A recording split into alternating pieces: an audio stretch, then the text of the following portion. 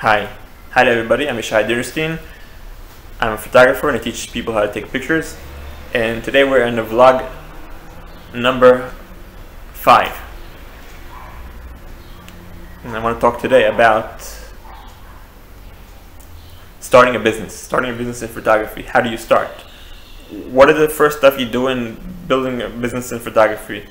The first thing is learn about how to do business. Learn how to price yourself, learn how to build up your business. It's like, I always say to people, go to an accountant and open a business by him. He'll be able to figure out the best deal for you and how much to pay, less taxes and all this stuff. I'm not talking about taxes and stuff like that. You have accountants. Those are the people to talk to.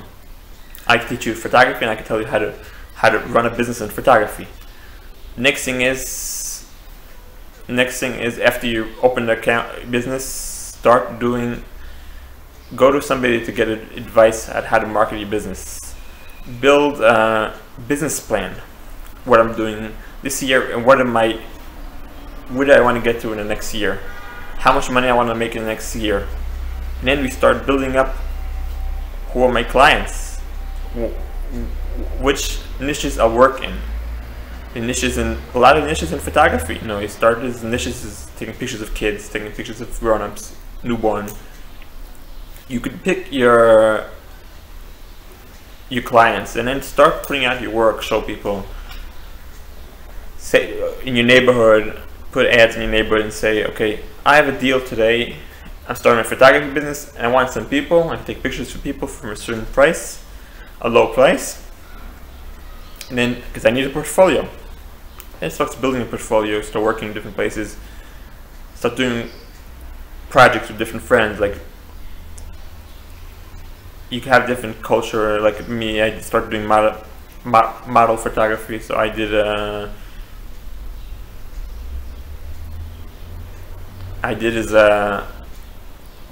taking pictures in costumes of gypsy costumes. I did it a couple years ago and it was really nice. So I use those work to show people. And the next thing is, when you work with clients, is please, when you work with a client, sign. What are you doing? When is he going to pay you? How much is he going to pay you? And when are you going to give them the pictures? Let's see, I say, I'll give you pictures in 2 weeks, 1 week, 2 weeks, 2 days, 3 days. And they say, on this date you have to pay me, and if you don't pay me, it's best to take money in the beginning. Take 50% before you take pictures, to save the date. And people that won't cheat you. And that's really important to know about your business. And after all of that, you start doing marketing. Open a Facebook page. Open an Instagram account, start putting up your photos there. Open a Pinterest account, start uploading photos to there. Open a YouTube channel, start talking about your photography, take videos of yourself, put clips of your photos, a Facebook page, and Twitter. Start opening accounts. The best thing is to start with Facebook, and then build it up in Instagram, and then go to Pinterest. And Instagram brings a lot of clients to you, and a lot of people to see your website and stuff. You could bring people to your campaigns and stuff. And the next thing is, photography equipment is expensive. You have to put up money on the side and say, because cameras break, lens break, you need a new lens, you need a new flash. It works out. You need some new batteries, you need a case for the camera, you need this, you need that. It's gonna be expensive. And you also have to know that you're making enough money to cover all this stuff. Because when you don't cover everything, when you work as a photographer, you need 2 cameras, you need to pay for people, you need to pay bills, you also have insurance on your new photography gear, because photography gear, some people have photography gear $100,000, maybe $200,000. I would say I have gears of over like $30,000 easily. But you know, it's, you build up your, I would say to people, photographers, only buy what you need. Don't get crazy and start buying everything. You don't really need a lot of this stuff. It's, if you're taking pictures of portraits, why would you need a macro lens? No, maybe one day I'll look at macro, I'll do macro, but the best thing is, please, I tell people, you give advice to people, is buy what you need. There's a lot of expenses, marketing expenses, pay for your marketing, pay for your Facebook. If you don't do your Facebook page, we pay somebody else to do it.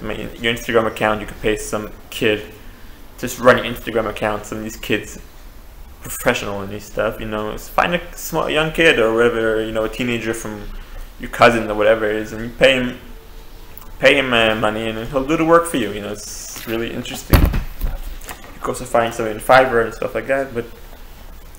And after that is when you start working, start building up your clients. You'll start making more money. Then you could decide to go to more courses, only study, learn, download free ebooks, anything you could find about photography. YouTube, you could go into the YouTube channel of B&H, my channel, of course, and different channels. You have a lot of different ways to do marketing for your business. You could work with different people. You could work with a graphics artist. You could work with a hairstylist and a makeup, and you could start doing you know, photography for kids, you know, photography for grown-ups, and work as a team. Go to people's houses and you take photography plus makeup and stuff like that. Then you could pick up a whole deal, and you could get more businesses. You have free people marketing your business, and going to network groups in the morning, you know, afternoon. You have some in the evening. Go and tell people about your business. Say, I'm a photographer and I do this and that and that. If people start knowing you, people build a relationship with you, you build a relationship with people, so you get a lot of work. I work for years in photography, and I'm doing marketing. I have a marketing business. I teach people how to do marketing for their business. So I go to network groups, and it's very helpful. It gives me a lot of clients. A lot of clients I'm getting for network groups. And it's also fun, you know, to start talking to people in a network group. And that's what I like doing, is networking with people. And here's I'm doing this vlog. Now we finished the vlog number 5, and it was really nice to be with you. I hope to be with you again shortly, next day, tomorrow, and every day gonna be a vlog. Okay, bye.